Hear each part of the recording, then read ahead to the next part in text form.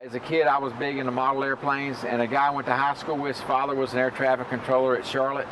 So I went out there one time, and once I went up in the tower, I was hooked. That's what I wanted to do. We need equipment that will take us to this century, that will give us the ability to use RNAV, RNP, all kind of reduced separation initiatives, run more airliners at altitude closer together. And that would give us more capacity and enable to run more airplanes without running them all in trail. Integration is key. Everybody looks at air traffic control as only being a center, an approach control, or a tower. But you've got flight service, you've got weather. Weather's very important because what's most of the delays in air traffic control caused by weather. Everybody says that we can have airliners less delayed if the computer tells them when a gap between thunderstorms close.